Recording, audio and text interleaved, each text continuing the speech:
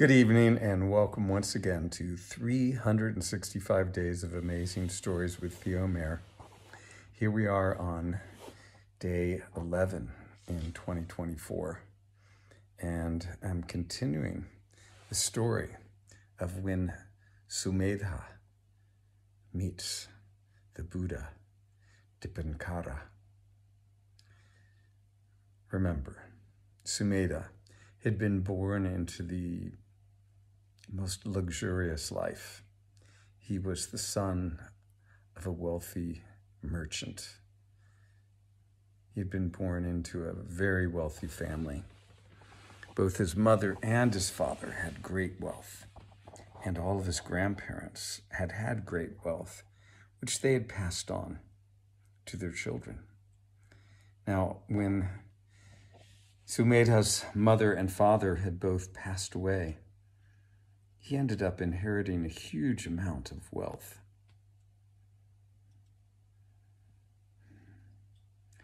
His steward had read off to him all the different things that he now owned: properties, jewels, accounts, so much. And he realized that he couldn't take any of it with him. His parents had not been able to, his grandparents had not been able to. So what was the point of it all? Why should he gather more? Why did he need any of it at all? And he decided that he would give all of his wealth, all of his possessions away to people that were in greater need, because he had a goal. He had a goal to seek liberation. Now he presented his plan to the king, who gave Sumedha his blessing. Sumedha, well, he benefited many, many people with his gifts before he left to go to the forest. It wasn't long before his hair grew long, his beard grew long, but his brilliance increased dramatically. He put all of his energy into realizing subtle laws of nature, realizing the truth inherent in all things.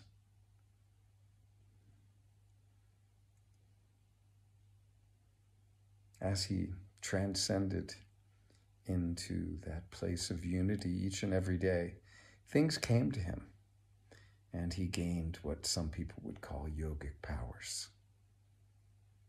But they did not mean much to Sumedha, because he knew that he had not realized his ultimate goal. Now, there was one day when he was seated in a trance, in blissful unity,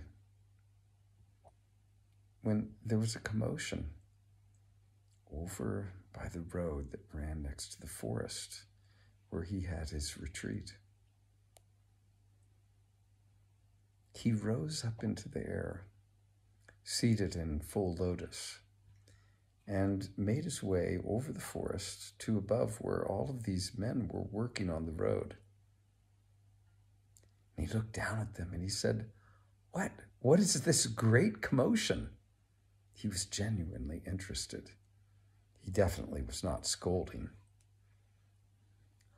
"Oh, Venerable Sumedha," one of the workmen called up. "The Buddha Dipankara is coming. He's going to be sharing his Dharma, his teachings, in the city this evening. He is on his way, so we are preparing the road so his way is smooth and easy."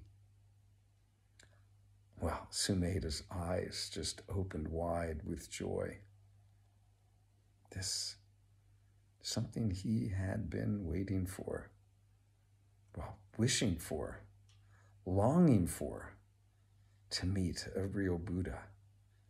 Even to hear the word come from the workman's mouth, Buddha, filled him with such joy. "How can I help?" he called down. Well, the foreman of the crew said, "Please come, I will show you what needs to be done." And he took Sumedha down to a low part in the road that was, well, wet, rather swampy. Now, he knew that Sumedha had supernatural powers, and he hoped that he might be able to get this task done. Sumedha was overjoyed. It was like a kid at Christmas, they would say, or a kid in a candy store. He was so excited that he was going to get the chance to see a real life Buddha, the Buddha Dipankara.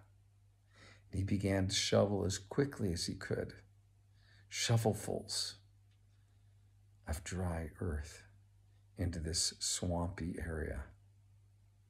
Now, if you've ever tried to fill in a wet spot in a road, you'll know that it is not an easy task.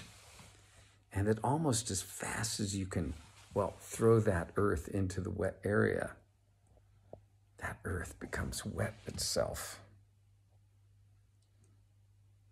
One shovelful after another, he threw. It helped a little bit. It created a pathway that was, well, muddy and mucky, rather than just water. But it was still not smooth and an easy walking place. Now, the Buddha Dipankara was making his way. He was surrounded by monks and nuns and, well, followers, from peasants to kings. And Sumedha could hear their approach.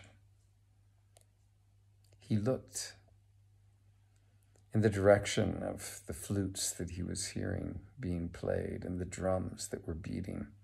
And he could see in the air beautiful pennants flying, silken, of many colors. And he began to think to himself, how can I, well, show my respect and give a gift to the Buddha Dipankara? What can I give him? And then it came to him what he would do to show his devotion, his fixed attention, his focus upon the goal, to gain liberation, to gain enlightenment, to be of benefit to everyone and everything. And I'll share with you tomorrow what it was that he figured out. Okay, thanks for joining. Have a good rest of your day or evening.